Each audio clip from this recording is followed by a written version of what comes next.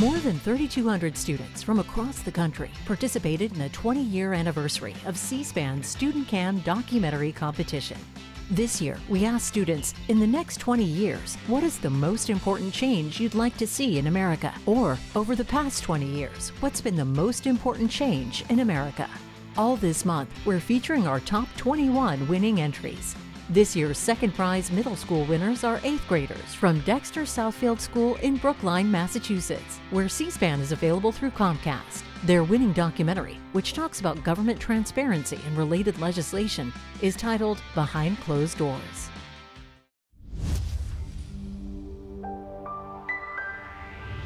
Every American has a right to expect their government to be ethical, effective, and accountable. This question of how to protect secrets on one hand, which is inherently undemocratic and inherently counter to the notion of free speech, while at the same time protecting the value of an informed electorate. Government transparency, one of the most requisite facets of a truthful and honest government, provides information to the public, explaining events and political affairs. They're responsible for the past, the current, and the future dissemination of knowledge. However, when there is information that is not public, it can cause dissent. The hidden information resides within classified documents. Here is a graph of classified articles in different presidencies. Additionally, here is a graph of how many classified agreements there are in the years 2010 through 2014. Clear and readily accessible law is vital for everyone, from police officers to office workers. However, not all law is public. A kind of classified information, secret law brings up problems. We interviewed Professor Dakota Rudso from Ohio State. The existence of secret law is not a secret. There is a good deal of public evidence that in the United States that there is a small but meaningful amount of what we can call secret law. And by secret law, what I mean is rules and guidelines that are real law. They require compliance. There is a considerable amount of secret law that is totally classified and is related to intelligence agencies. However, there's also a lot of it that is simply not published, and it is on all manner of different issues, primarily that non-classified, non-national security secret law exists in the executive branch, which is the branch of government headed by the president. When you think about secret law, it intrinsically does not make sense. Law is meant to be a form of governance to maintain a productive society.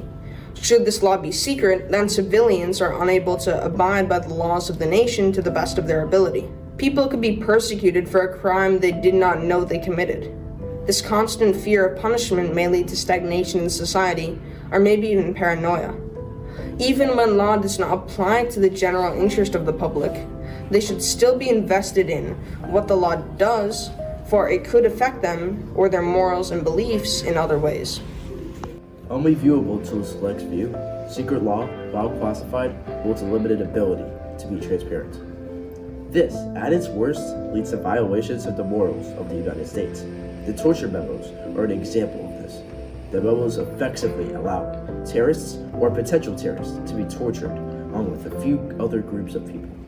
Secret law clearly has its flaws, but not all is bad. It plays an important role in national security, for example. At the same time, our framers well understood the need to protect secrets and the need for expedition in negotiations, need to preserve national conversations that took place both with foreign leaders as well as information about troop movements and the like. There are 3 levels of classification within the United States government: confidential, secret, and top secret. The higher the level, the less people have access. To learn more about why information is classified, we talked to a former FBI agent, Miss Jennifer Keenan. And there are all kinds of protocols and procedures of who can see classified information, when it's collected, how it's handled. That's may not be very apparent, but there are all protocols and processes. To earn the authority to view these documents, an interview is conducted, background checks are done, and other safety measures are ensured. If there is no discernible reason why one may want a security clearance, they will be rejected. What you don't see in terms of transparency is you don't really want to lens into an investigation, because can you imagine if the FBI was doing an investigation and we let everybody know, hey, this is the subject of our investigation, this is who our witnesses are, this is the informant, this is how we collected our evidence before it was ready to go to court.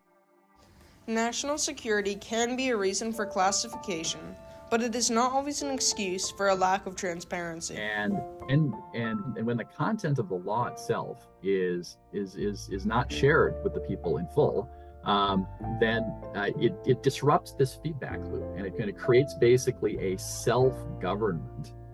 And we're writing interpretations of law that were really, really impactful, and were concerning surveillance activity NSA and by FBI, including of Americans, that were allowing NSA and FBI to collect more of our communications than I think Americans understood. It really raised its head up in the modern era, beginning largely with the Pentagon Papers case. The government has a responsibility and duty to the American people to inform the public mass with the most information possible, while ensuring not to compromise national security. Democracy only functions when the voters are informed. To protect this nation from deceit and tampering, only the most necessary documents should be secret.